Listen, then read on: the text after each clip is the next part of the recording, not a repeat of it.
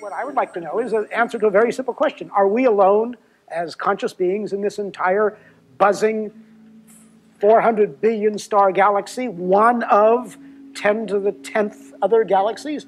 It seems pretty implausible. The modern search for extraterrestrial intelligence, or SETI, began in 1959 when two Cornell physicists, Giuseppe Cocchioni and Phillip Morrison, published an article in Nature that outlined the possibility of using radio and microwaves to communicate between the stars.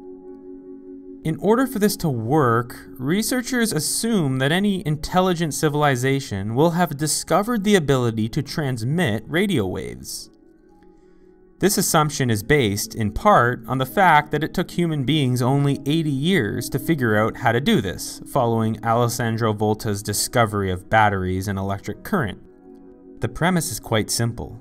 We can create radio waves by sending short pulses of electric current through wires. These waves can then travel beyond our atmosphere and out through space with little interference.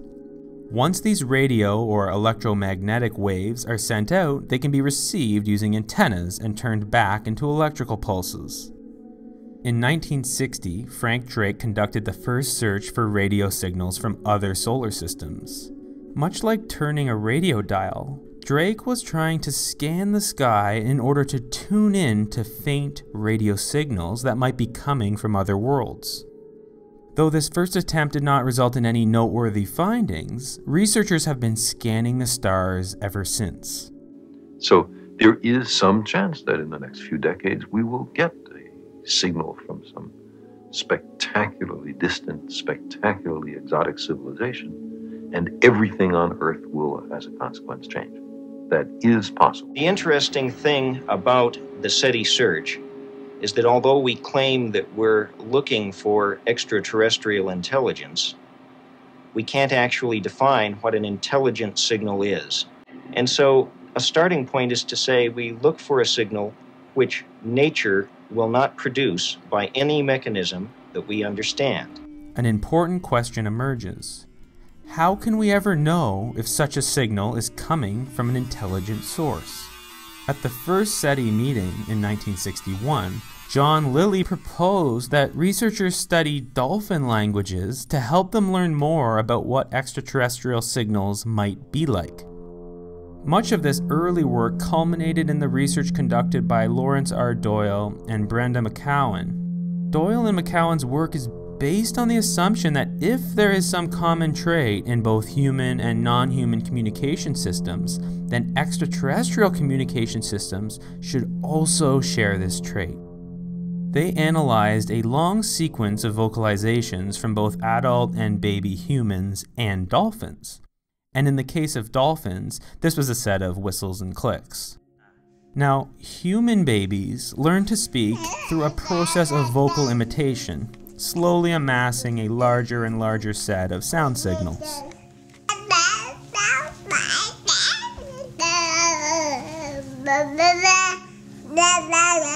However, during what is known as the babbling phase, the sounds produced are more or less random or unstructured.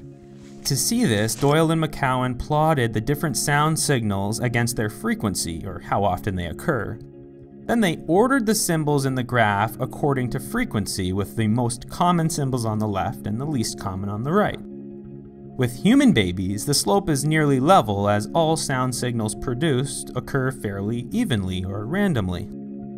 However, as children learn the language of their parents, they narrow their sound repertoire to fit the model to which they are exposed, and as a result, structure is imposed on our speech patterns. Consequently, the slope of this graph converges towards a 45-degree angle, or -1 slope on a log-log chart. This is known as Zipf's law. What's interesting is that this same slope appears in different human languages, and seems to be a pattern all humans share. And even more surprising is that this pattern also emerged when Doyle and McCowan analyzed non-human communication. They found that the whistle sounds produced by baby dolphins seem to be distributed in a pattern similar to human babies during the babbling phase. At first, the dolphin whistles are more or less unstructured. And by the time they reach adulthood, the graph converges on a slope of about -1, which is the same as humans.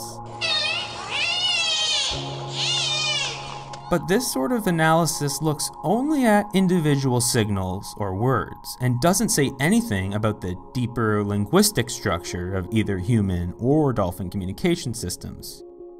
And let's clarify what we mean by deeper structure with an example. If I select a random word from a book and ask you to guess what it is, you will have no clue what it might be and will have to simply guess.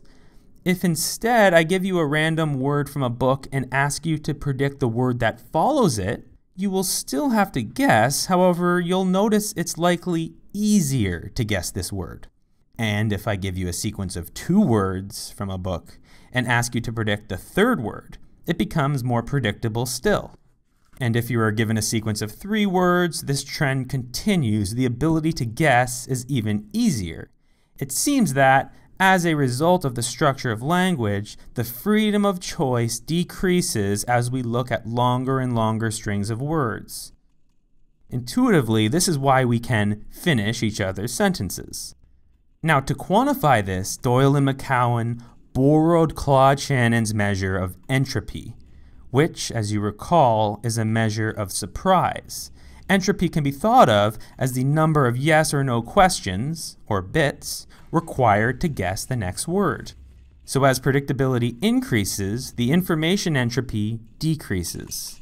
And Doyle and McCowan calculated the entropy for different depths, or orders. So single words is first order, groups of 2 words is second order, groups of 3 words is third order, and so on.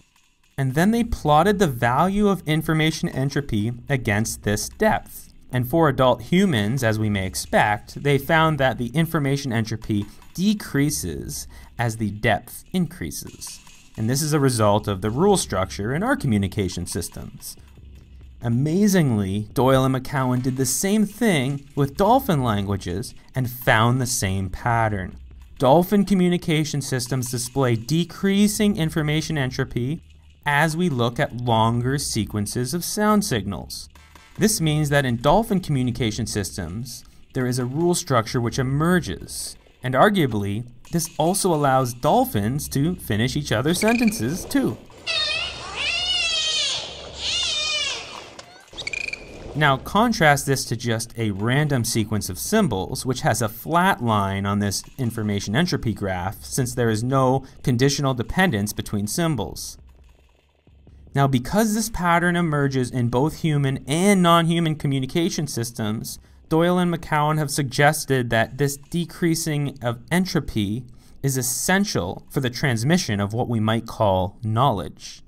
As Doyle puts it, if we get a narrow band signal, a -1 slope on the zip plot, and higher order Shannon entropies, we've nailed it.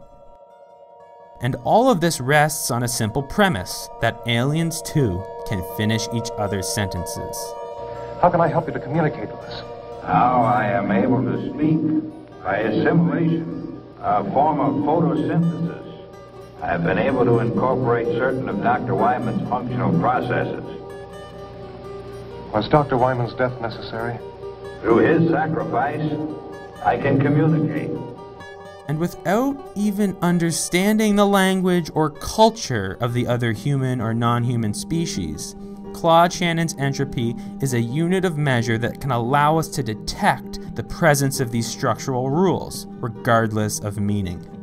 Claude Shannon's model of information was born out of a desire to save time over the telegraph wires. And this led to the global unit of information, the bit, a single difference, now the backbone of our information economy. The increasingly digital and network technologies that drive our modern world point to the power and persistence of Claude Shannon's ideas. The bit is here to stay, and the study of information theory will continue to play a key role in our technological and social innovations on Earth and perhaps beyond. I think even if there's a plausible argument for a few, we ought to keep looking. I'd even go further than that. If there's a plausible argument that there isn't anybody out there, bearing in mind that we can be wrong, we ought to keep looking. because the question is of the most supreme importance. It calibrates our place in the universe. It tells us who we are. And so it is worthwhile trying to find other civilizations, I would say, no matter what.